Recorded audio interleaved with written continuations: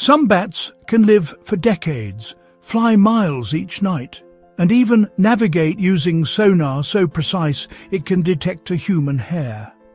However, among the thousands of bat species on Earth, one stands apart. Because the bumblebee bat is so small, it's often mistaken for an insect. It is the smallest mammal in the world. The bumblebee bat, or Kitty's hog-nosed bat, weighs less than a penny and measures just over an inch long. Found in the limestone caves of Thailand and Myanmar, it flits through the air like a large insect, feeding on mosquitoes and gnats.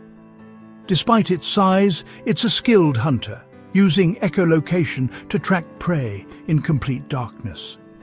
Its wings are proportionally large, allowing it to hover and turn sharply in tight spaces.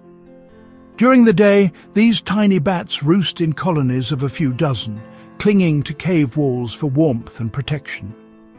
Scientists believe their miniature size evolved as an advantage, letting them access food sources and hiding spots no larger animal could reach.